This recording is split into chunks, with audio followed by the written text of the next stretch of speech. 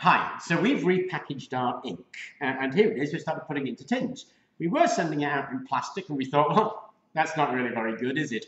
So we put it into the tins because the tins are easy to recycle. The recycling is already there. It's metal, so it's easy to separate, it's easy to clean, and it's reused readily. So we put it into the tins because we thought that was much more environmentally friendly. Now, the ink is a graphene ink. It's one of the most conductive inks out there. It turns out it's about 0.8 of an ohm per square per mil. So that's actually a very impressive figure. So it's a really very conductive, and it's also one of the cheapest all carbon inks that there is out there. And if I open that up, it's a beautiful ink. Or at least I think it's a beautiful ink. Now, it does settle a little bit, so you do need to stir it. And you stir, don't shake. So give it a stir, and that will get the thing mixed up quite nicely again.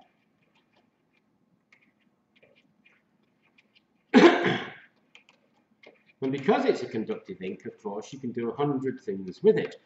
And one of the things that I'm going to do is coat a piece of plastic. Now, I've chosen perhaps one of the most difficult pieces of plastic to coat, and that is this stuff here. This is polyethylene. It's a sheet of polyethylene, and it's notorious for not being able to coat it with anything. Now, it isn't that difficult to coat with our ink. What you've got to do first is clean the surface. Because that's been kicking around and it's been handled and is without a doubt covered in dirt and grease.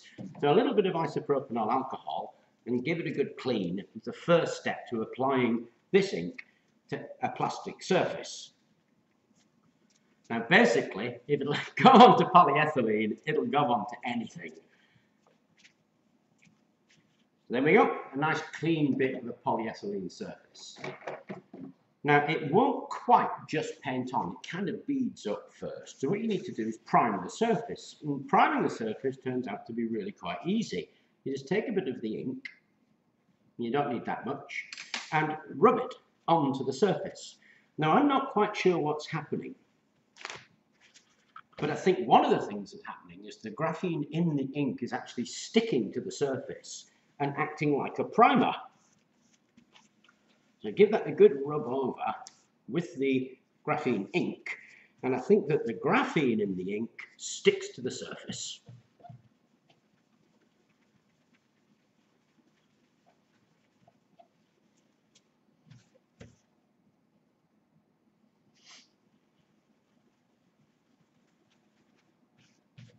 Now you only have to do this with polyethylene. With the other plastics, it will actually just go straight on. But polyethylene needs a bit of a primer, otherwise nothing is going to stick to it.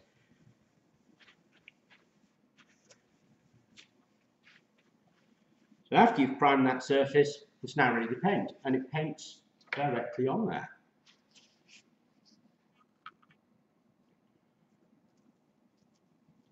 Isn't that beautiful?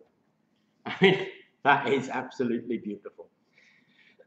If you don't clean the surface and you don't prime it properly, what happens is it shrinks back up and it won't hold onto the surface. Then once that's been painted,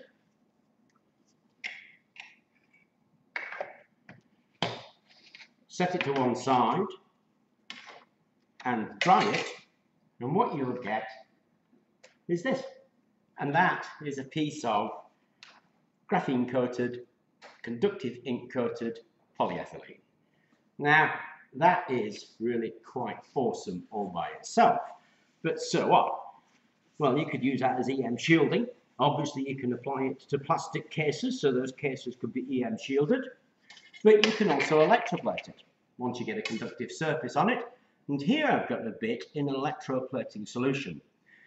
The electroplating solution we're using actually is our universal electroplating solution, this stuff, and this will plate a lot of different materials onto other materials. So it will plate copper onto loads of surfaces. And I'm using the copper here, but it'll also plate other metals. Now, to be honest, I don't know what it'll do because I've only tried a few things. So it'll plate nickel, it'll plate copper, it'll plate zinc.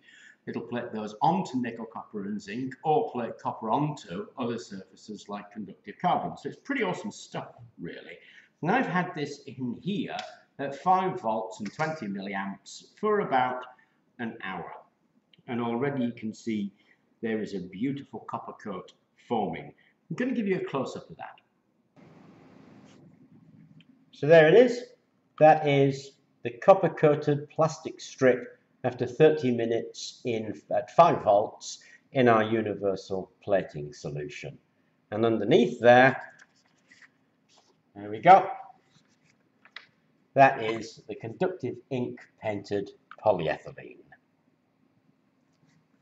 So there we go, our graphene-based ink used to paint a piece of impossible to paint plastic and then electroplating that in copper. Now, the ink is a mixture between graphite and graphene. We could have made it all from graphene, but it would have been stupid money, something like £1,000 a litre or something, just ridiculous. So we mixed in the graphite so that we could keep that price down. So it's an exceptionally well priced and it's an exceptional conductivity. 0.8 ohms per square per mil is really quite exceptional. You'll find it for sale in the shop if you want to buy some. And I will be doing more videos on how to use this conductive ink, obviously. But I hope you enjoyed it, and thank you very much for watching.